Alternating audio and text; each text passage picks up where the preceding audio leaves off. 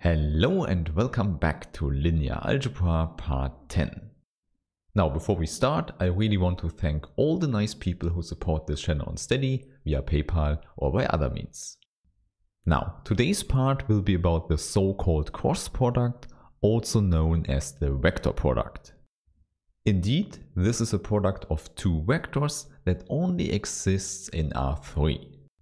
Therefore, if you see someone using this product, you immediately know we are dealing with vectors with three components. So you see, this is totally different to the inner product we have discussed in the last video. In fact, in some sense, this will be an outer product. Or more precisely, the cross product is a map with two inputs. As for the inner product, the two inputs are just two vectors. However, now the output is also a vector as well. So you see, this is a very concrete product we discuss here. It's not so abstract because we can visualize it in the space. Moreover, all the properties can be nicely visualized. However, before we talk about the properties, I want to give you the concrete definition and how to calculate this cross product. So what we need are two vectors, and let's call them u and v. Moreover, we can immediately write them with three components. This is helpful because there's a nice way to remember this formula for the cross product. But first note, the cross product is a new vector denoted with u times v. So we write it with one vector on the left hand side, then the cross symbol, and one vector on the right hand side. And of course, by using the components, this would look like this. Okay, now this represents a new vector we can calculate by using the components. And I think this is easy to remember when you start here in the middle and go one step down. This means that first here we have u2 times v3. And then we just mirror this line here and go from u3 to v2. And then the important thing is we add a minus sign. So in summary, we subtract u3 times v2. Okay, and with this we have the first component of the cross product and know how to calculate it. Now please recall, we started here in the middle and now we go one step down. More precisely, this means that we start at u3 and go to the top. So here in the second component we have u3 times v1. Then again we mirror this line, so we have u1 combined with v3. And please don't forget, we add a minus sign in front of this product. Okay, and with this we have the second component of the cross product.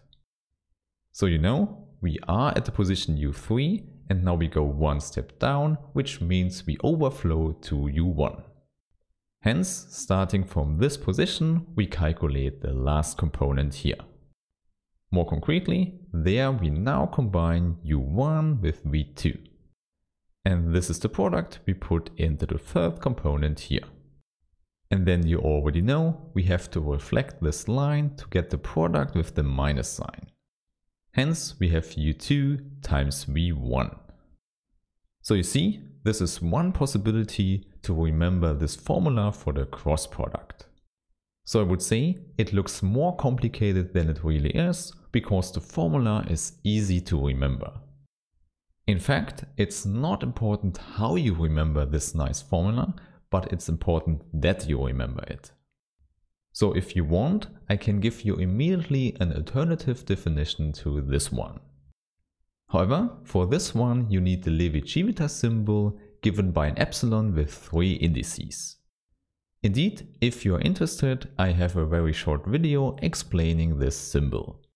But for this course I would say it's not necessary to understand this symbol at this point. However, if you use this symbol, it's possible to write the cross product as a sum over three indices I, j and k. And all of them should run from 1 to 3. And then comes the Levi-Civita symbol written as epsilon I, j, k. Then the ith component of u.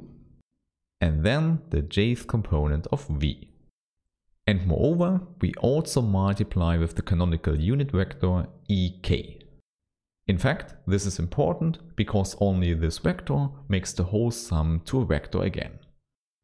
Now, I also think this formula is nicely to remember because I, j, k come in the correct order here.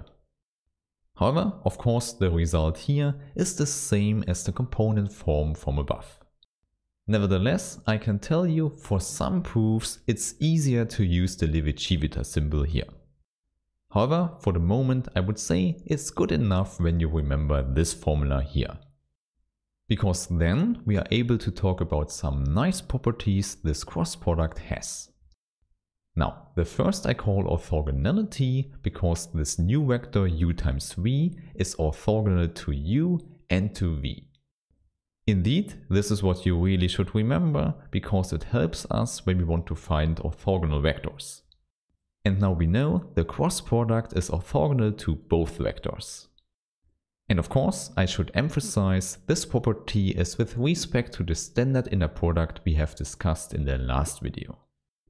This means the inner product of u times v with u is 0 and the inner product u times v with v is 0. Indeed, this is not hard to prove, it comes out when you use this formula here in the standard inner product. Visually speaking, this means that if we have the two vectors u and v in the space, then the cross product is a vector that goes orthogonally into the third direction. So this is something you can imagine, but then two questions arise. First, you should ask in which direction does the vector go? And second, we can ask how long is the vector. Hence, the first question would be about the orientation of the vector. Indeed, this is something we call the right hand rule, because you can remember that by using a right hand. So what you need are three fingers of the right hand, the thumb, the index finger and the middle finger. Indeed, I think the best way to remember it is to start with your thumb, which represents the first vector, namely u. So your thumb points in the direction of u, and then you take your index finger and it should point in the direction of the second vector, which is v. And then finally you should lift your middle finger to a right angle and then it shows the direction of u cross v. And now because the right hand is formed in this way, this right hand rule gives us the direction of the vector u times v. Just with this first property we had two options, but the second property now fixes this. However, of course also this one comes out of the formula from above. And now we just have to answer the last question, how long is this vector? In other words, what is the Euclidean norm of u times v? And of course, this should be given by the two vectors u and v. More precisely, it's the area of the parallelogram the two vectors u and v span. This means that we need parallel lines here and there. And then the length of the vector u cross v should be the area here. So you see, this is not complicated at all and something that can be useful in geometry. For example, if you want to calculate the area of a triangle, half of the area of the parallelogram can help you. Hence, also this property of the cross product can be very useful. So in summary, please remember the three properties of the cross product. Okay, and to close this video, I would say let's look at an example. So this shouldn't be a complicated one, so let's take some simple vectors in R3. Maybe let's take u as 2, 1, 0 and v as 0, 1, 0. Therefore, in the xy plane, we can nicely visualize them. More precisely, this should look something like this. And now I would say, let's simply calculate u cross v. In other words, I want to use the calculation rule from above. So therefore you know, we start in the middle with 1 times 0. And then we reflect this and subtract 0 times 1. So we immediately see the first component is 0. Okay, then let's go to the second component. And there we should combine 0 here with 0. And then we should subtract 2 times 0. So you see, also here, not complicated at all. Namely, also the second component is 0. Okay, then let's go to the third component where we start at this position. So we have 2 times 1 and we subtract 1 times 0.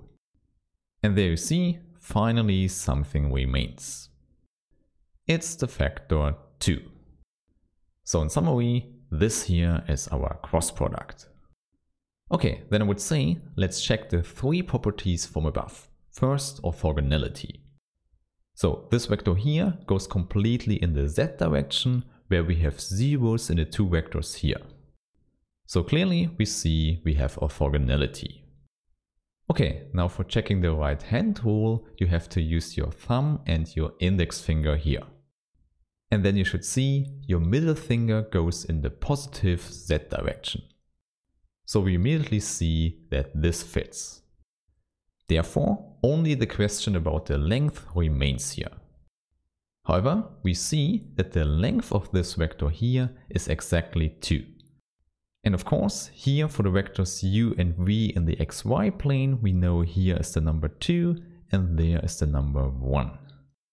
Moreover, we know the length of this vector is about the area of this parallelogram.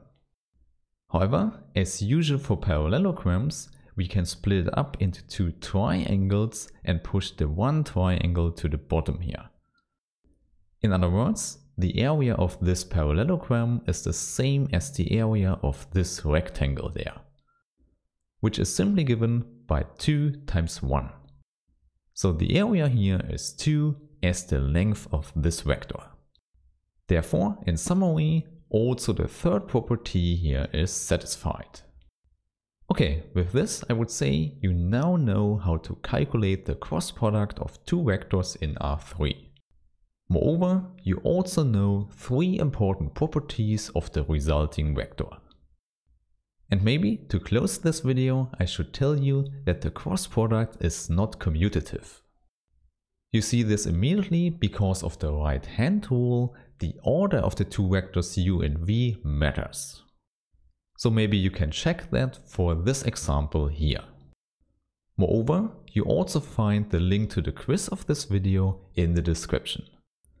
Okay, and with this I would say we see us in the next video when we go into the abstract world again. Therefore, I really hope that I see you there. Have a nice day and bye!